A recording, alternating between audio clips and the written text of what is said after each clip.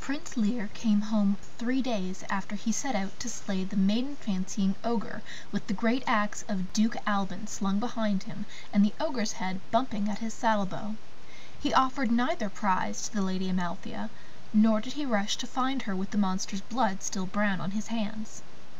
He had made up his mind, as he explained to Molly Grew in the scullery that evening, never more to trouble the Lady Amalthea with his attentions, but to live quietly in the thought of her, serving her ardently until his lonely death, but seeking neither her company, her admiration, or her love. "I will be as anonymous as the air she breathes," he said, "as invisible as the force that holds her to the earth."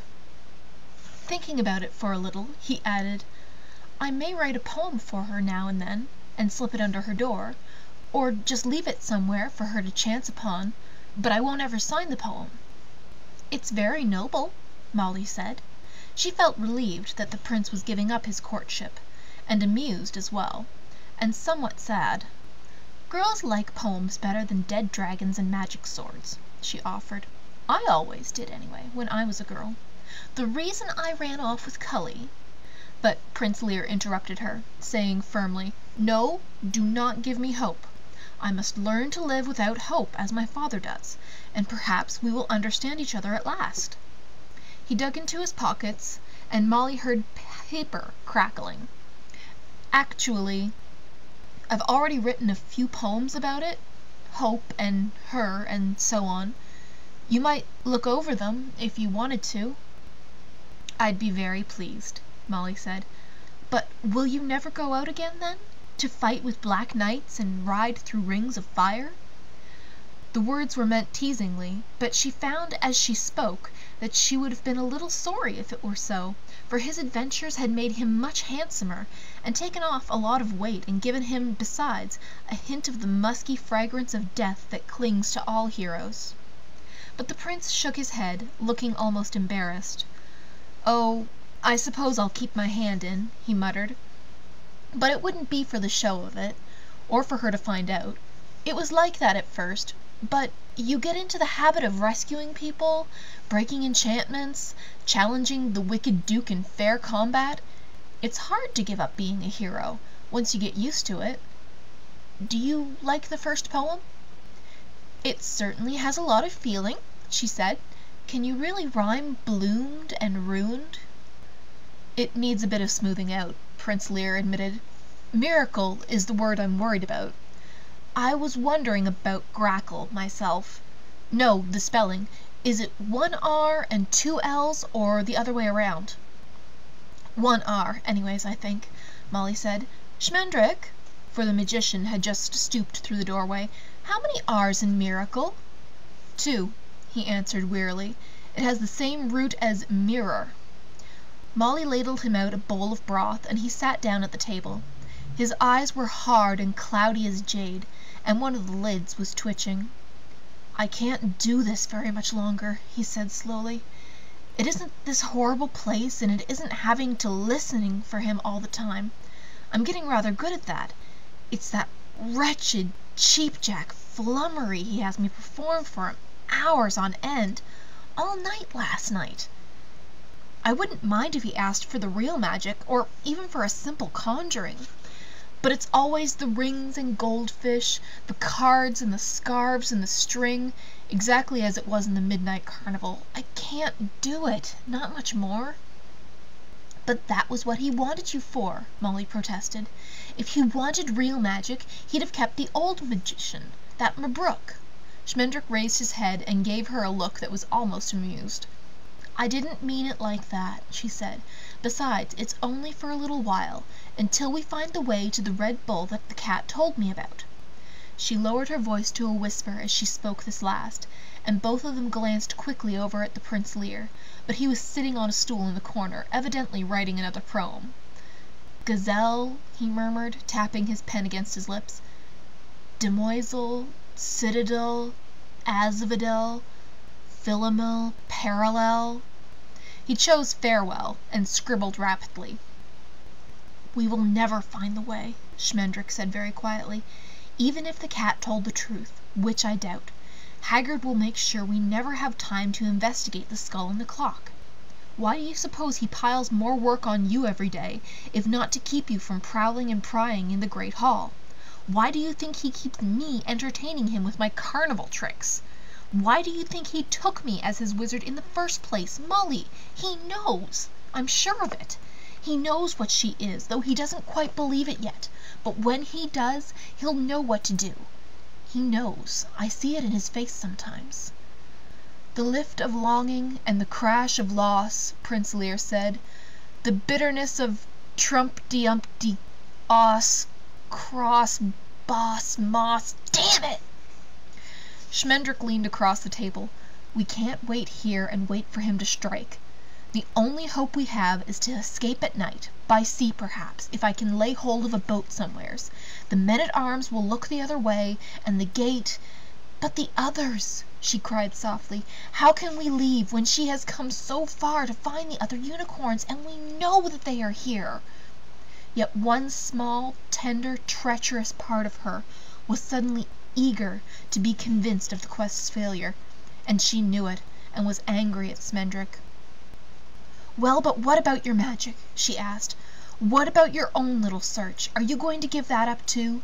Will she die in human shape and you live forever? You might as well let the bull have her then." The magician sank back, his face gone as pale and crumpled as a washerwoman's fingers. "It doesn't really matter one way or the other," he said, almost to himself. "She's no unicorn now, but a mortal woman. Someone for that lout to sigh over and write poems about. Maybe Haggard won't find her out at all. She'll be his daughter and he'll never know. That's funny."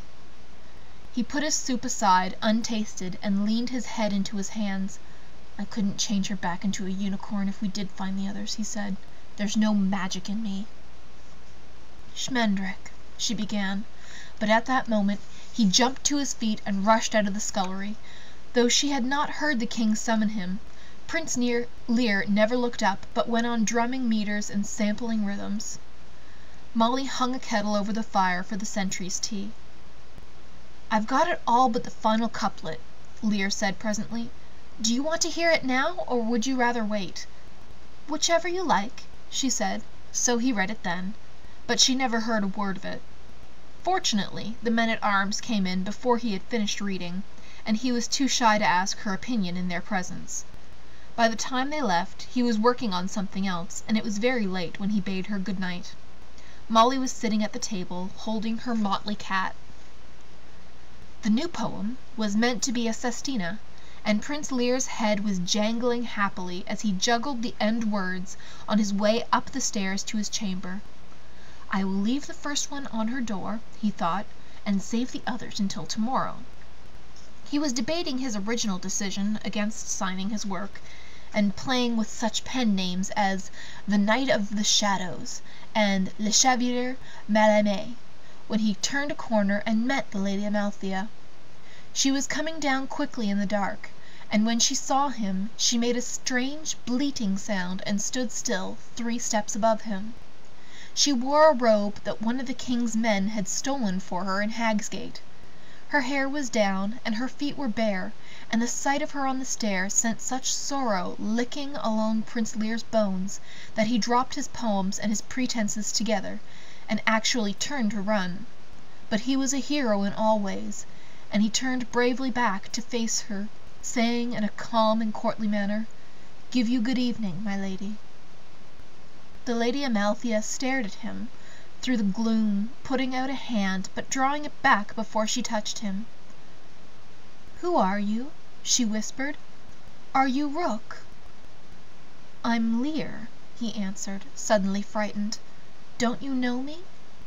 But she backed away, and it seemed to the prince that her steps were as flowing as an animal's, and that she even lowered her head in the way of a goat or a deer. He said, "I am Lear." "The old woman," said the Lady Amalthea. "The moon went out." "Oh!"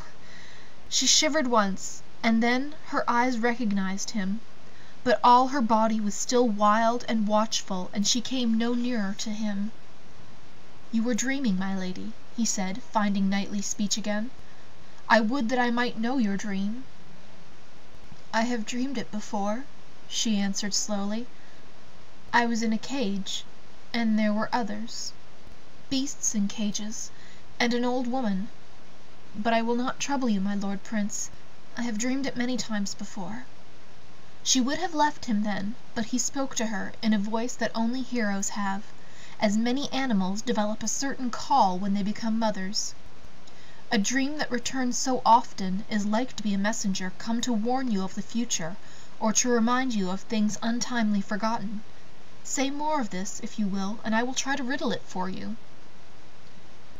Thereupon she halted, looking at him with her head a little turned, still with the air of some slim, furred creature peering out of a thicket, but her eyes held a human look of loss, as though she had missed something she needed, or something realized that she never had it.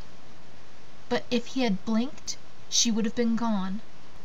But he did not blink, and he held her, and he had learned to hold griffins and chimeras motionless with his steady gaze. Her bare feet wounded him deeper than any tusk or river talon ever had. But he was a true hero. The Lady Amalthea said, "In the dream there are black, barred wagons, and beasts that are and are not, and a winged being that clangs like metal in the moonlight. The tall man has green eyes and bloody hands."